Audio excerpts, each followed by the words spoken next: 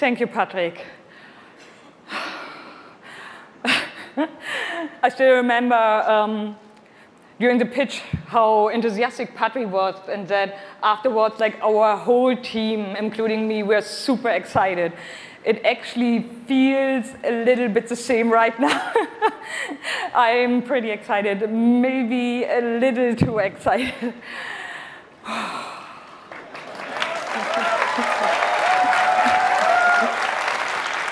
Thank you. We are Jo-Mei, a small indie game studio from Berlin, and we are developing Sea of Solitude, or SOS as we call it.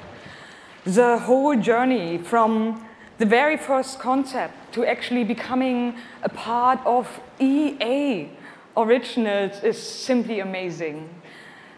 Let me tell you more about our game.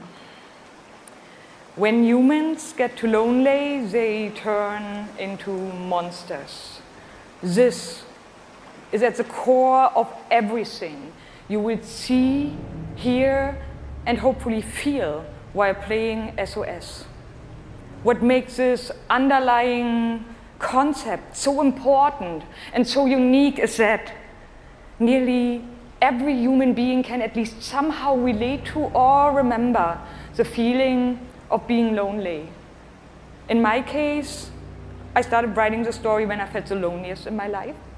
I think as an artist, you process your emotional world by letting it out and putting it into your art. I'm still amazed how the concept seems to just float out of me right into the hand and onto the paper. I think this is also why so many people can instantly connect with the game, because it's not a made-up story, even though that it takes place in a fantastic setting. In SOS, we try to show how people experience different kinds of loneliness, but also how outsiders, friends, and family see those who struggle. We achieve all this in playful ways so that players who want to simply enjoy a fantastic experience can do so. But player who wants to look a bit deeper can reveal a whole emotional world beneath it all.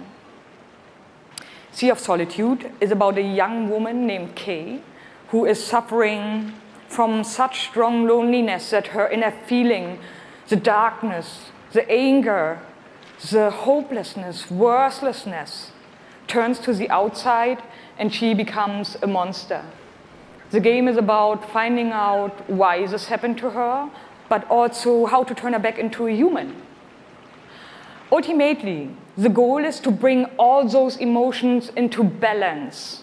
Some needs to become bigger, some would be better off a little smaller, but to embrace even your destructive part or your self-doubt in the same way you embrace your joy or your hope.